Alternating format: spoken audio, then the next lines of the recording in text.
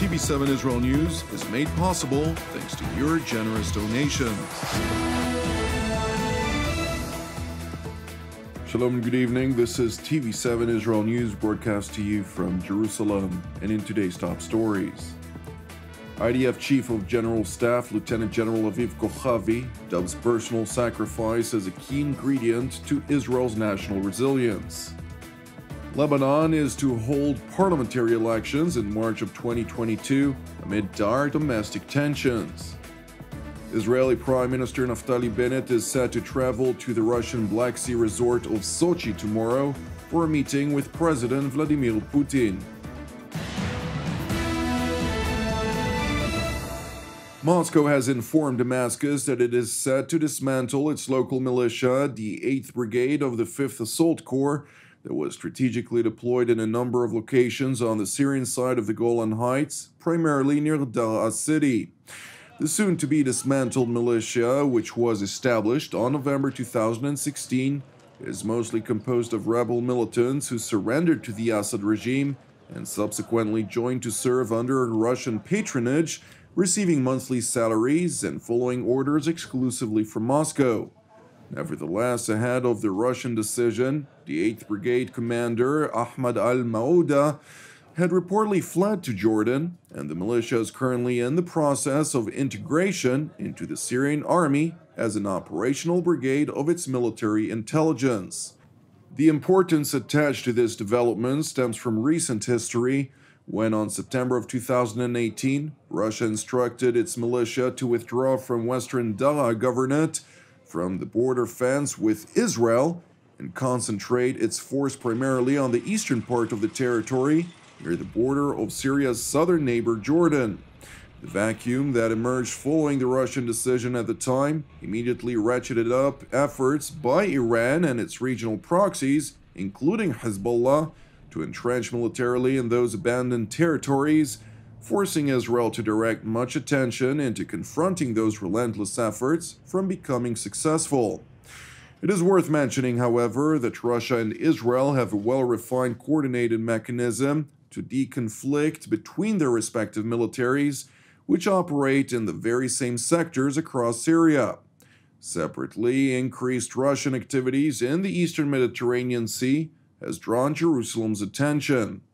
Hence, in a meeting scheduled to be held in the Russian Black Sea resort of Sochi tomorrow, upon the invitation of President Vladimir Putin, Israeli Prime Minister Naftali Bennett will aim to convey Jerusalem's concerns to the Russian leader and will seek to bolster the deconfliction mechanism to guarantee Israel's freedom of action, absent of miscalculation from either side. It is also worth mentioning that while the Islamic Republic of Iran, by means of its Revolutionary Guards Quds Force, continued to relentlessly seek its entrenchment along Israel's northern front, its most powerful proxy in Lebanon is faced with increased challenges of its own. Following deadly clashes that erupted in Beirut on Thursday of last week, and despite instructing his followers to stand down for fear of the country plunging into a full-fledged civil war, Hezbollah Secretary General Hassan Nasrallah threatened his domestic Lebanese enemies, with chief focus on the Christian Lebanese Forces bloc, from testing his organization's power, which according to Nasrallah includes 100,000 Lebanese militants standing at the ready. الأحداث الأخيرة يوم الخميس الماضي هي أحداث مهمة وخطيرة ومفصلية، وتختلف عن كثير من حوادث مشابهة قد تكون حصلت في الآونة الأخيرة. وعم بحكيك بس باللبنانيين اللي هن لبنانيين منذ أكثر من 100 سنة مش من 10 سنوات، مدربين ومنظمين ومهيكلين ومسلحين وأصحاب تجربة وأصحاب روحية، ولو أشير مش إذا أمروا ولو أشير لهم أن يحملوا على الجبال لا أزالوها. اكتب عندك 100,000 مقاتل. 100,000 مقاتل. In his televised address from an undisclosed bunker, the Iranian proxy leader went on to reject claims that his organization's attacks last week, which targeted predominantly Christian neighborhoods in the Lebanese capital, did not mean that Hezbollah is the enemy of Christians. Rather, Nasrallah sought to disassociate the Christian Lebanese forces from the Christian communities in Lebanon, which they aim to protect. الهدف منه أن يقدم هذا الحزب حزب القوات اللبنانية وأن يقدم رئيسه أن يقدموا أنفسهم أنه هن حملة راية وهن المدافعين عن الوجود المسيحي وهن المقاومة المسيحية وهن اللي بيحفظوا دماء المسيحيين وأعراض المسيحيين ووجود المسيحيين. محاولة تقديم حزب الله كعدو هذا وهم وخيال وكذب وافتراء وظلم تجني. حزب الله ليس عدو للمسيحيين في لبنان. It is important to know that while tensions remain high, the lately appointed Lebanese government of Prime Minister Mikati has been put on notice earlier this week when the country's legislature voted to hold legislative elections on March 27th of 2022, leaving Premier Mikati only a few months to try to secure a crucial IMF recovery plan amid a deepening economic meltdown. While the majority of these sectarian political factions voted in favor of the elections, the Christian Free Patriotic Movement of President Michel Aoun, which is allied with Hezbollah, has voiced its objection to the proposed date for fear that its followers will opt to support other Christian parties that have not aligned themselves with Hezbollah. تم التصويت على موعد 27 اذار، ضياء الوطن الحر اعترض عم بيقول بده يطعن، كثار نصحوه ما يطعن، ولكن احنا بدنا تصير الانتخابات بضمن المواعيد الدستوريه وكل انسان يعبر عن رايه، لانه الانتخابات مش معموله للسياسيين، الانتخابات معموله للناس، للاسف كثار من السياسيين بينسوا الامر. Rejecting the allegations against his faction, former Foreign Minister Gibran Basil, a son-in-law of President Aoun, who is sanctioned by the United States for both corruption and doing business with Hezbollah, claimed that a Christian fast and bad weather conditions were the true reason for their rejection. لأنه في صعوبة لتنفيذ عملية انتخابية بفصل الشتاء بلبنان، لبنان بلد جبلي، أكثرية مناطقه جبال وثلج وتقطيع طرقات، شو مشكل لوجستي طبعا، وفي مشكل انه عم نحرم ناس انه يقدروا يصوتوا، وفي مشكل كمان في زمن صوم عند المسيحيين، ليه بدنا نعمل انتخابات بوقت في صوم عند المسيحيين؟ بالوقت فينا نعمله بأيار لا صوم المسيحيين ولا صوم المسلمين.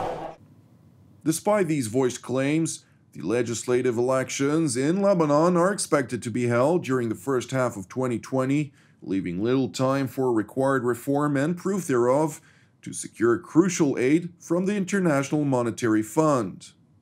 يعني نأمل إنه يعني الجهد اللي بيتم الآن يؤدي بنا إلى التوصل لكل البيانات والمعلومات الكافية لأن يكون عندنا خطاب للنوايا، وهذا تحت إمرة الحكومة ومصرف لبنان، بس لازم إنه يكون في البداية كل التقارير والبيانات المطلوبة يتم توفيرها.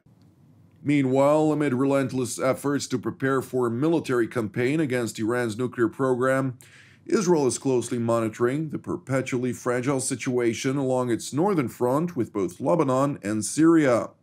Speaking at a memorial ceremony for the IDF's armored corps last night, IDF Chief of General Staff Lieutenant General Aviv Kochavi highlighted the extensive efforts that are implemented daily to ensure the security of the Jewish state and its peoples. גם בעת הזו עומדים חיילי ומפקדי צה"ל על המשמר, ממלאים את משימת ההגנה ומתמודדים עם אויבינו בשש זירות. אין צבא בעולם שניצב בפני אתגר בהיקף כזה, ואין צבא בעולם שפועל באינטנסיביות כזו. ייעודו של צה"ל הוא הגנה על המדינה ועל אזרחיה, ולצורך כך הוא נוקט פעמים רבות שיטות של התקפה. צה"ל תוקף, מסכל ומשמיד איומים באזור כמעט על בסיס שבועי, באמצעות פעילות גלויה או חשאית, לאורך הגבולות או בעומק הזירות, בפעילות ממוקדת או במבצע כולל. חלק גדול מהפעילות הוא תוצאה של יוזמה והחלטה. כאלו הם המבצעים שבמערכה שבין המלחמות. כזה היה מבצע חגורה שחורה לפני שנה וחצי, שעליו החלטנו כדי להפסיק את פעילות הטרור של ארגון הג'יהאד האסלאמי בעזה, וכך היה בתגובה לירי הרקטות לעבר ירושלים. לא הסתפקנו בתגובה, לא הגבנו, בחרנו לצאת למבצע, להכות בעוצמה ולהיות שומרי החומות. General Kochavi further highlighted the importance of strengthening the national resilience of Israel by emphasizing the importance of self-sacrifice. כדי להתקיים כאן במדינה צריך להגן. כדי להגן צריך להילחם ולנצח. כדי לנצח צריך נכונות להקריב. בין אם במלחמה, בין אם בפעולות מול טרור שנטמע באוכלוסייה, הנכונות להקרבה היא עיקרון שצריך וחייב להמשיך ולהיות חלק מהותי מרוח העם, והנכונות להקרבה היא לעולם חלק מרוח היחידה והלחימה בקרב, וחלק מהמפתח לניצחון. בשביל מדינה שעדיין נלחמת על ביטחונה, היכולת לשאת אבדות ולהתגבר היא חוסן לאומי, שחובה להמשיך ולטפח. רבים מבינים זאת. רבים בעם יודעים מה חשוב, ערכי ויקר, ואנחנו גאים להגן על העם הזה. אנחנו גאים לא פחות בנכונות של דורות רבים, להתייצב בחוד החנית, וכזהו גם הדור הנוכחי. Thank you for watching us. As part of TV7 Israel's prayer initiative, I would like to encourage you today to join the team and me here in Jerusalem to lift up Russia in prayer for its salvation and peace, alongside prayers for our persecuted brothers and sisters worldwide, in addition to our ongoing prayers for the peace of Jerusalem and the salvation of Israel. I'm Jonathan Hassan wishing you an Erev Tov Mevorach, and we will see you again tomorrow at the same time.